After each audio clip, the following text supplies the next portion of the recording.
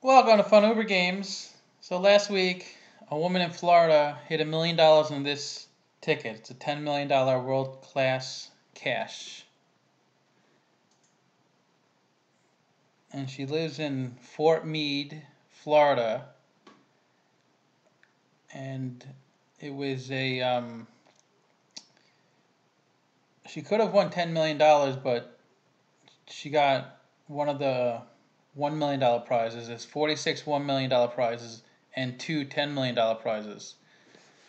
Still pretty impressive, $1 million on a scratch-off ticket. Her name is Lucina. She's 46 years old, and it was a $25 ticket. And she opted for the lump sum of $748,000. And just the other day, someone else in Florida won $1 million and took the lump sum of $745,000. So you can see each day I think the lump sum changes based off of how they calculate the interest rate. And the retailer is going to get a $2,000 bonus for this ticket. So pretty good payday for the retailer. And I was just curious, Fort Meade, Florida, where is it? It's I guess kind of centralized in Florida.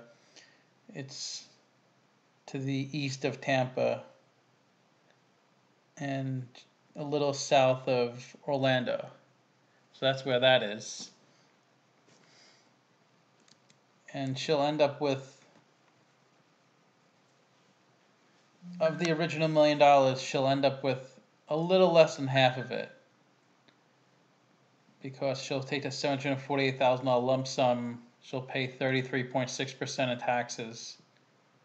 So $251,000 taxes, and she'll end up with about $497,000. Still a pretty good payday.